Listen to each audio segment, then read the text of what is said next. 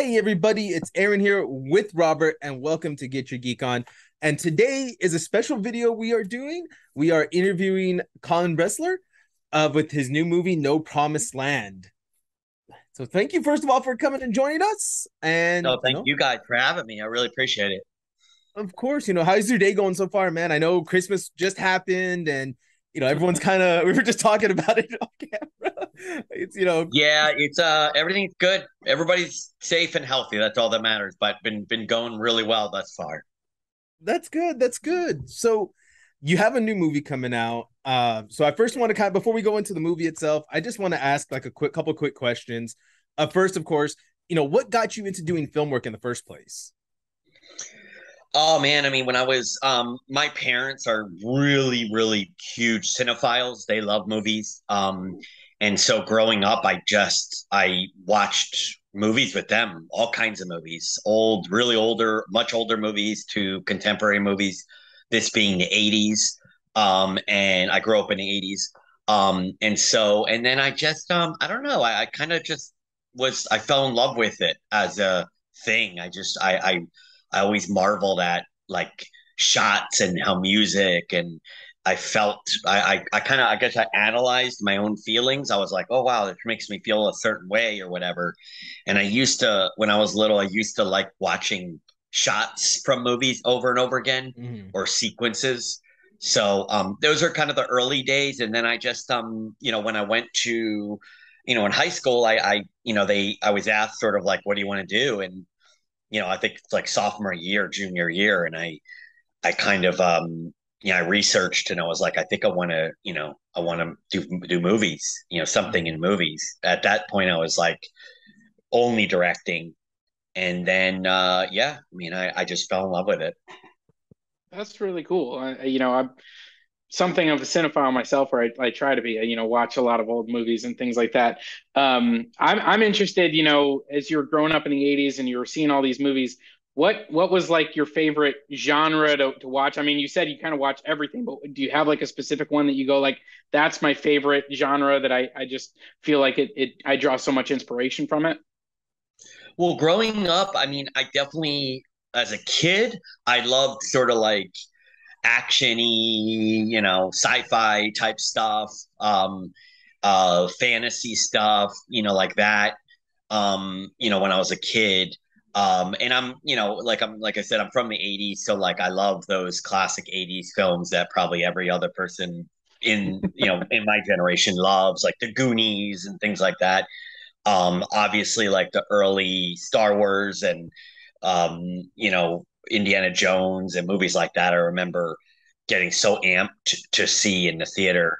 Um, so yeah, I mean those kind of things like fantasy and sci-fi and things like that. I didn't want to go near horror movies, which is funny because I make a lot of horror movies now. But back then I was scared of them and I didn't like watch them. But my mother is loves horror movies. So growing up, I was exposed to a lot of famous horror movies that freaked me out.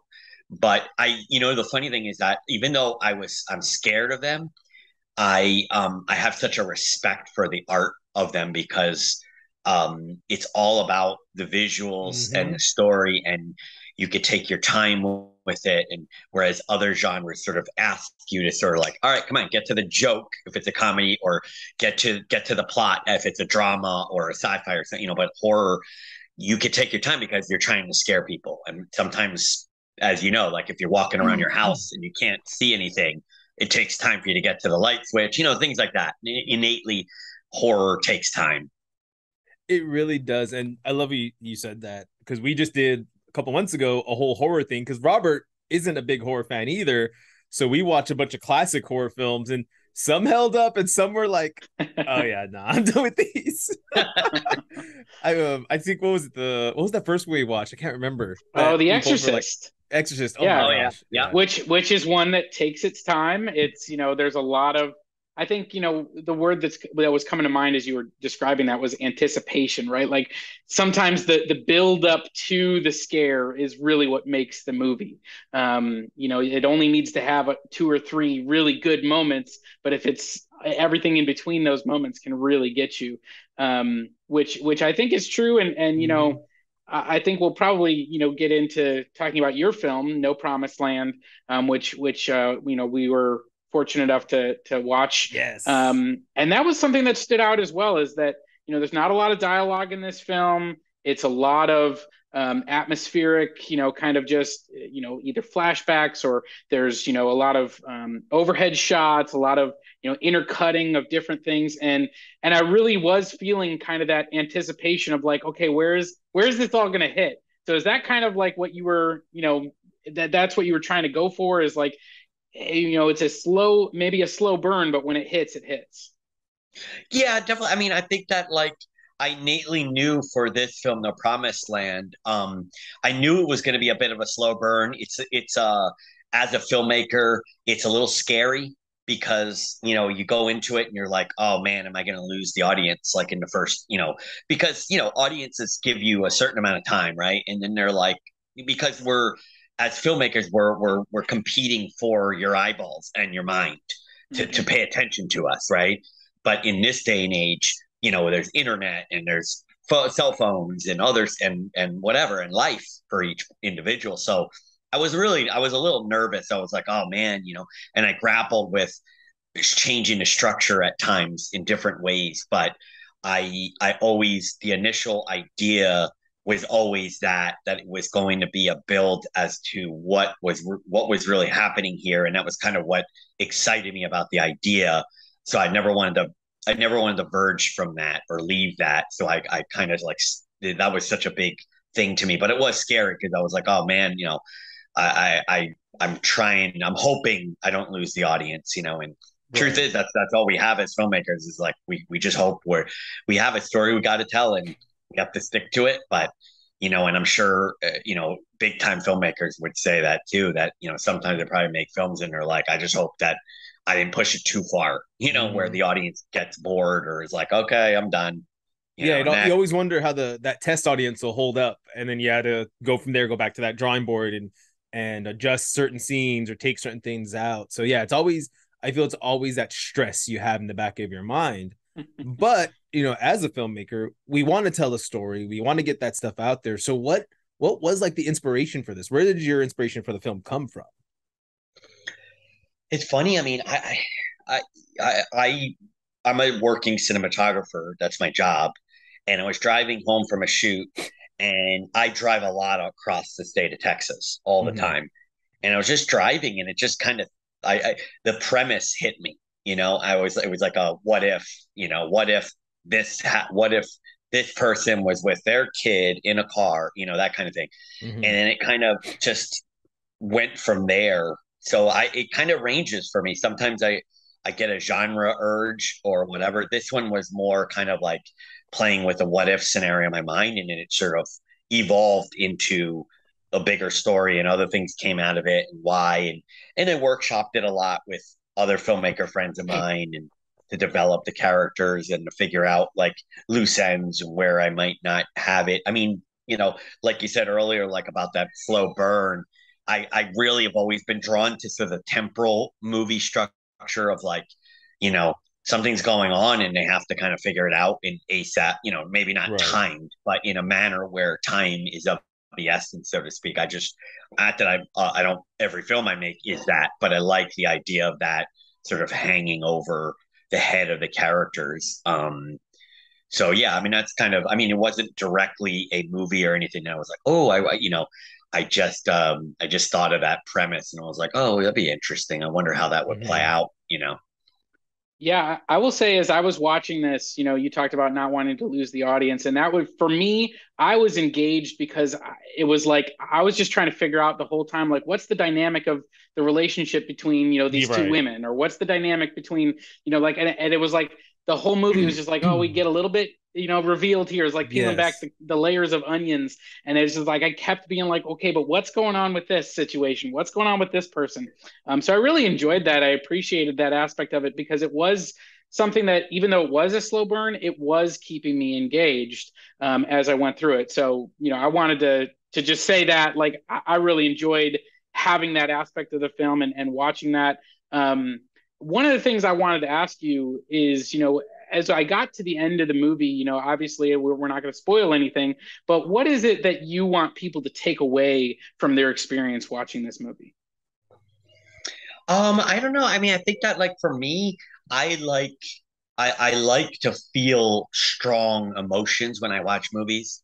I it doesn't mean I have like that's not like a prerequisite that I watch movies that a lot of movies that I enjoy that don't do that to me, but the ones that stick with me, I feel like kind of they ask me to make a choice in as far as like my emotions and how much I cared. So in terms of like without spoiling, I mean I think that I want the viewer to sort of to to feel what these characters are feeling and to for those emotions to like wash over them in the way whatever way they might have because um I think the film has this sort of gray area to it as to like the choices being made and there will be Mhm. people that judge the choices being made in different ways but overall I definitely like I mean a little bit of a tearjerker a little bit of a um sort of like a sigh of relief kind of feeling but the other side of the coin is honestly like any emotion anything someone gets out of it's great even if they were like oh I wanted them to die or whatever thing they come away Right. with it's fine I just yeah I mean honestly I at the budget level I work at in the world I work at I to me I just it's a win to me if the person's engaged and feels like they watched a complete story and felt like entertained. Honestly, I mean, it's funny because when I do screenings, I prefer to screen for what quote unquote average people, which is silly, but non-film industry people because I Mhm. really like to and I don't ask anything about like editing or things like that. I'm mostly about like, did you care about the character? Were you invested in this story? Were you following this story? Was anything sort of confusing? And then finally, kind of like the overall, do what did you think the film was about for you? Because it's just like I would watch one of your films, right? And I might come away with it with a you like I might come with a reaction, and you're like, oh wow, I didn't intend that at all, but okay, Right. like, and there's nothing wrong with that because that's kind of cool, and it's like I like that. I mean, I don't so in a long-winded way, yeah, I just just emotions. I want people to feel like they're invested in the people in this film and that they're either rooting against or for whatever is your cup of tea. Exactly. Well, it's good though, because I mean, I think Robert nailed it. He knows me. I have like squirrel brains at times, and I will say this: you had enough like where the flashbacks would kick in and bring me back in every time. It's like, okay, I'm gonna squirrel. Oh wait, no wait, there's something else now. Like now, what's this? Wait, now I'm invested again, and I tend to do that. I have that squirrel brain at times that I will jump, but I'll jump right back in if you can recapture me at like Interesting. Yeah. I think me when we were watching The Exorcist, that was my problem. Is I was always just kind of like, okay, when is something gonna happen? I'm bored now. Wow. And Have you seen that before? The that Exorcist? was, I think that was the first time I saw that one, right? Or no, maybe second, but it would have been like a decade or two between. But I was just not a Okay. big fan Yeah. of it. The Yeah. ending was cool, but I was just like, but I'm at the same time, I've gotten Yeah. to the point where it's like my kiddo love is starting to get into horror, but it's also she notices all the like that's makeup, that's CGI. She notices it. She's only 12, but it's because I noticed it. And when she was get young and get scared of it, I'm like, look, baby, it's makeup. Oh, And I would that's teach funny. her, and now she can Yeah. pick it out. And I'm like, I don't know if I ruined horror for her, but she still likes watching it. Okay, cool. We're still good. Yeah. But Yeah. Yeah. so again, we're talking about your film, and I want to ask, where can people watch it? Because I know you're having a premiere coming up. So when's the premiere date, time, and all that good stuff? Yeah, so thankfully we are premiering it at City Base Cinema, which I do you guys have anywhere to drop a link in or anything? Because I Yeah. have there's a portal on event I'm sorry, I'm looking it up right now. Eventbrite which I can send that over. But basically it's at City Base Cinema in Southeast San Antonio. on January 15th at 1 p.m. Be there at, hopefully a little bit before 1 p.m. The screening will start. And what's cool about it is it's a local film one, so it'd be great to have people come out and support. It's $15 per ticket, but that's, trust me, that's that we're asking for that to try to recoup some of it. But the Right. most important thing is Destiny Soria, the star of the film, will be there. She's awesome. She's another local filmmaker, and Mhm. she did an incredible job in this film. The we just on a side note to that, we taxed her like crazy. She in, I think, every scene or almost every scene. Mhm. And it was a lot. Um, and so Eric Garcia, the little boy in the film, will be there, and the other cast will be there. I'll be there. We're going to do a Q&A after. The Mhm. theater's full concession stand will be open and ready. You can also, at 3, you can go see another movie at the Cinema Base Theater. But Exactly. yeah, we're going to be screening that. And I also have a sneak peek at my newest film.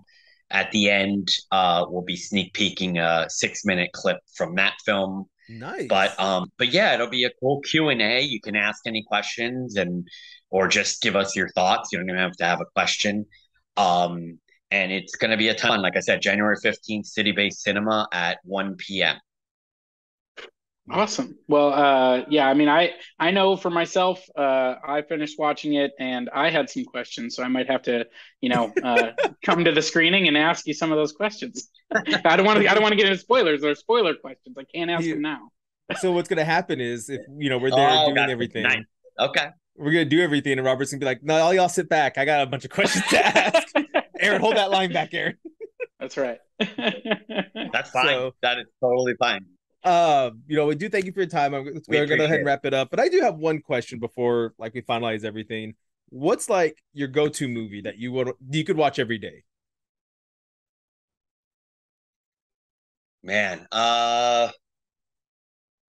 every day, every day. I Like know you once a gotta month, once a go. week, something that's like I gotta watch this. It's been a minute.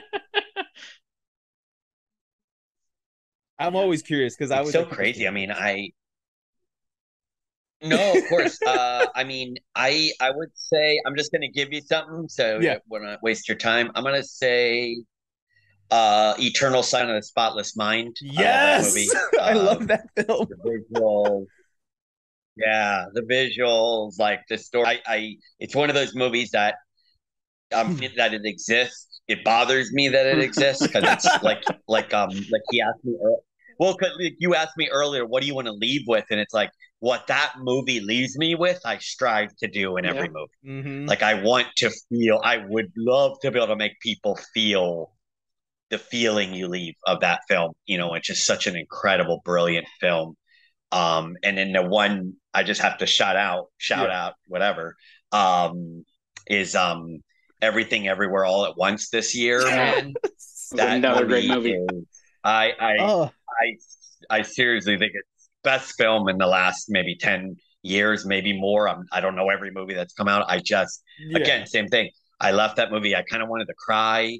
I was questioning my existence. I didn't know, you know what I mean? Like Hmm. that's what cinema should do. It should make you feel. It doesn't have to change the world. It doesn't have to even say anything about certain things, but it needs to talk about her Yeah. humanity, like Yep. whether it's love or pain or fear, like, and that's what those two movies I just mentioned, like, to me, that's like I strive, I pray that I could get there someday where like people walk out and feel that kind of like, Well, I whoa. think, what's really interesting about the two movies you just mentioned is even though there's like fantastical things going on in both movies, um, they're grounded in real people and real situations, right? And Yep. that's something that stood out in watching No Promised Land as well, is that these are people like this may not be a factual story, but this is a true story.